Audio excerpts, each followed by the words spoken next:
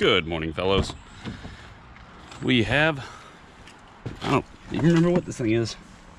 It's a 2016 04 of 16 Golf Jetta. Oh right, there's no key.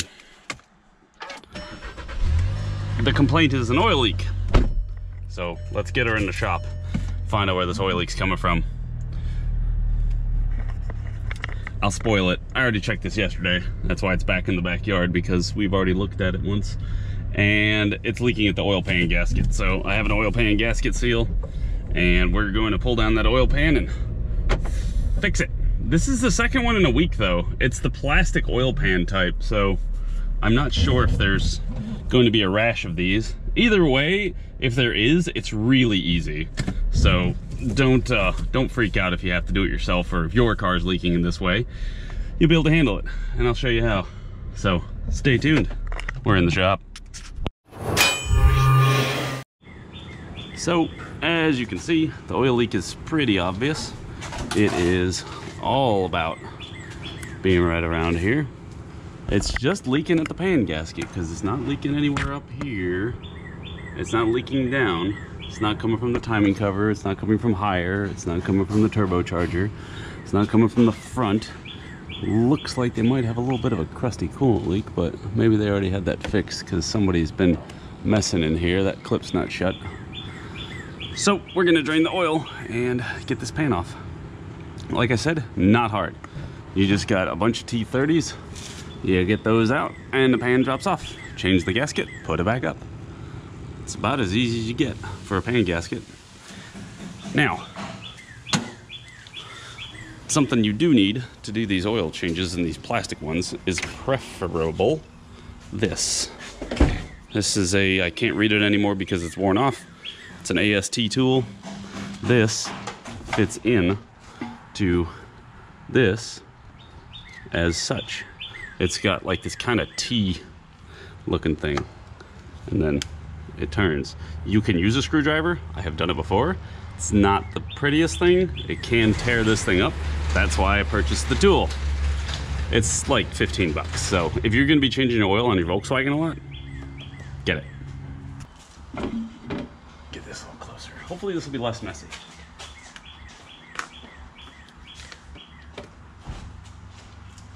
Gonna go ahead and change the oil while we're at it.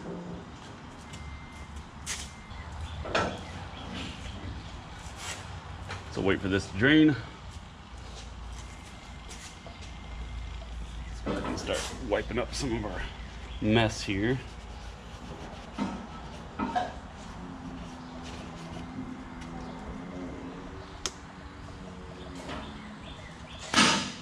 Unplug that, tuck it up here just so we don't get it in the way.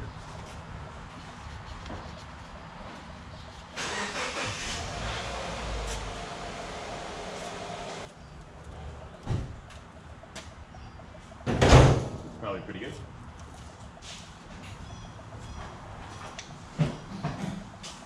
Most of the oil, we'll get the rest of it out when we get the pan down, but at least we won't get soaked now.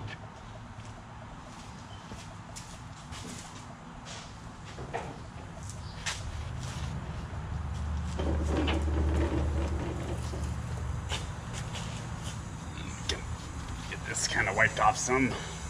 Get a little less oily, even though it'll probably get more oily once we get everything done.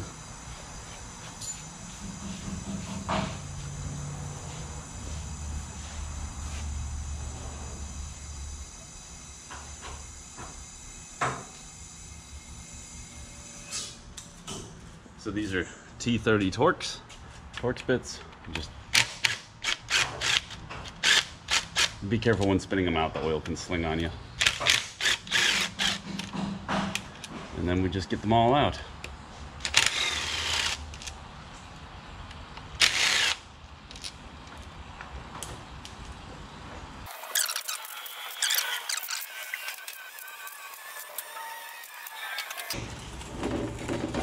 All right, I'm on the last one, so put the oil bucket under it just to catch it if it falls, and hopefully it doesn't make a giant mess.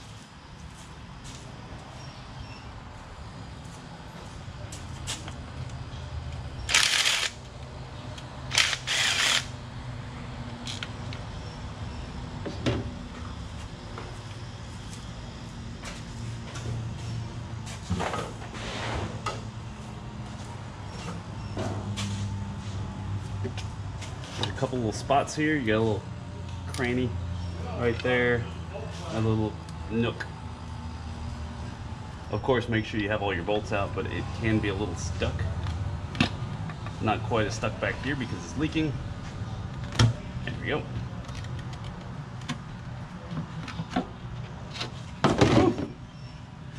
And there we are. Pans down.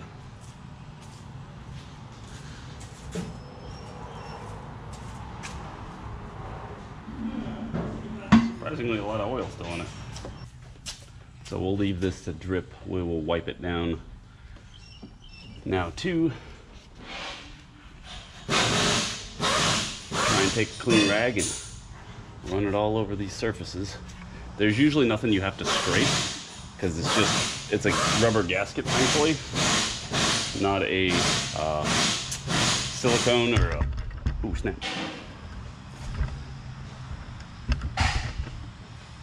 It's not a silicone gasket or RTV. There we go. That was the word I was looking for.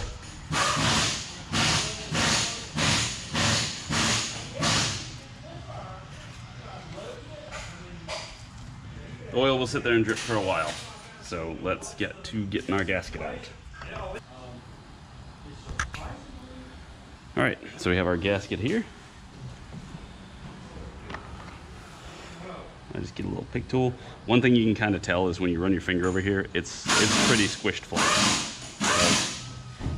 It's pretty flat, especially back here. Up here, not so much. You can feel a little bit of a ridge, but right back here, it's flat as, I don't even know what word I want to use for that. So they got a little pull tab here you can pull on. Hopefully it doesn't break. And then when it comes off, just peel it up.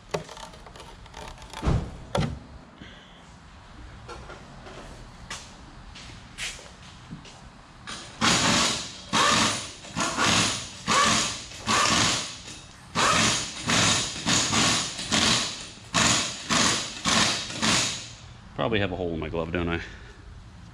Because this feels like my finger's wet. So now that that's there, I'm give it a good wipe.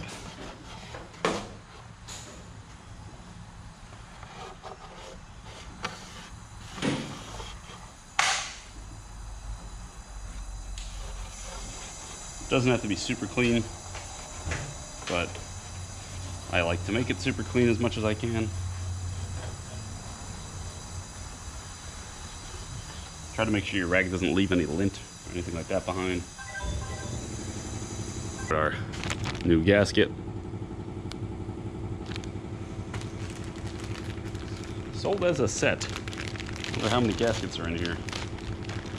Oh, look, one. This is the hard part, honestly, is figuring out which way it goes, because it's very floppy and it's kind of hard to lay out. So what I try to look for is the section, that. Look for this little section where it really bends back on itself. And so I'll do that. I think it's pretty, I don't know if it can really go upside down. We'll find out. Yeah, it can. So it comes up and then immediately caves back on itself. So I got it backwards, I think. I don't know. It's hard to tell. Is that it? Nope. This one. This one looks like a winner. Let's do this. Nope. Man, I had an easier time than the last time I did this.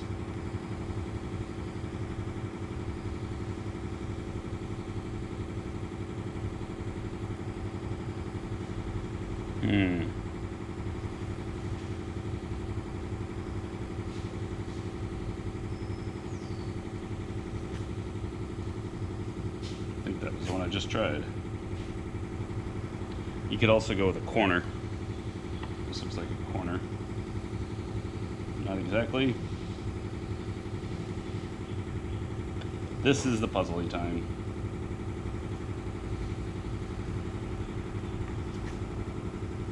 Aha. I think we're getting somewhere. Yeah, we are. There we go. Now we got it.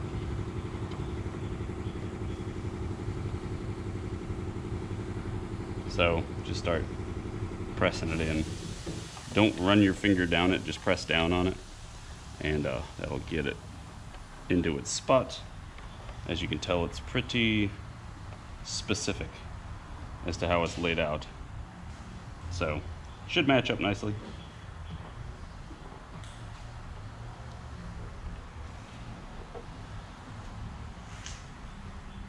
Trying to keep it out of the oil as much as I can, but it's a rubber gasket, so I'm not super worried about it. It's okay if it's got oil on it. It's not gonna break anything.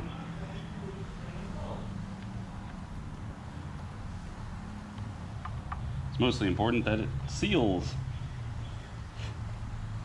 So make sure you have it pushed in all the way, all around.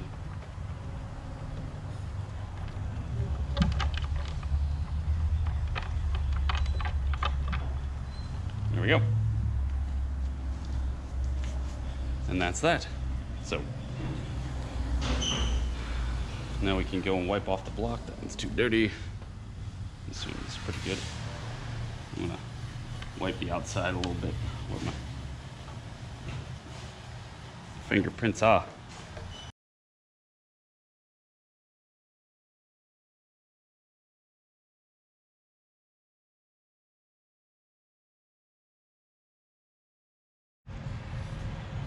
Now that we're done with the oil pan, let's change the oil filter. This is a 32mm socket on this.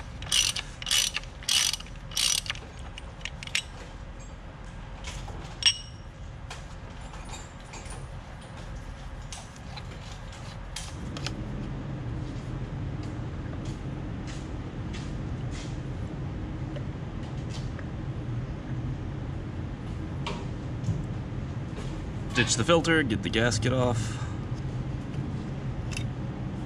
Ditch that.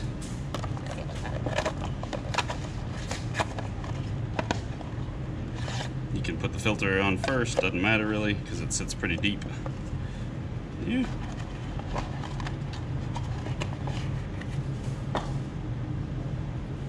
Try not to make a hellacious mess. Then stick it in its groove, walk it around. Make sure it's sitting in its groove. Take a little oil, wipe it around it like that, and clean it off. And put it back in. These are torqued to 25 Newton meters. So it's not very tight. Should be able to spin it on with your hand quite a ways.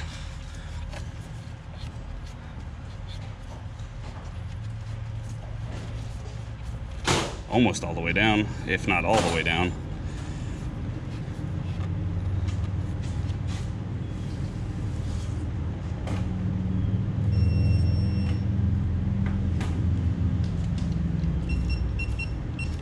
You guessed it. I don't torque everything, but I torque a few things, and this is one of those things. If it's ever an oil filter housing like this, plastic, metal, I don't care, 25 Newton meters. There you go. Again, not super tight.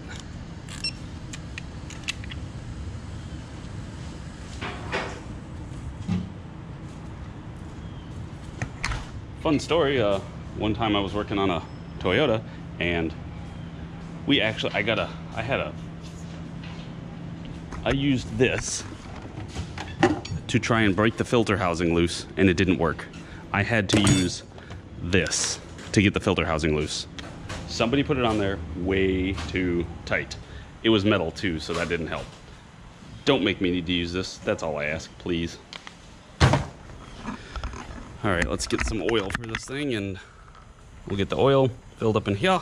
I'm sure you can figure out how to fill up oil, and then we'll run it, test it, and check it. There we are. Post test drive, engine's nice and hot. Looks good. No leaks. If you do get like a little bit of like oil lookingness under this edge here, but it's not like actually running down, I wouldn't worry too much about it. I would just wipe it off and just drive it some more. I would say that there's going to be a decent amount of oil that's kind of caught around the seal when you were putting it up, and it's like still constantly dripping. So don't freak out if that's the case. Just monitor it, you know, drive it around, check your oil level if you're doing it yourself. You don't necessarily have to pick it up and look every time, but just keep an eye on it and it should be fine. Should be fine. That's it. So thanks for watching. I appreciate it, and more to come. Don't forget to sub or whatever it is that you're supposed to do on YouTube.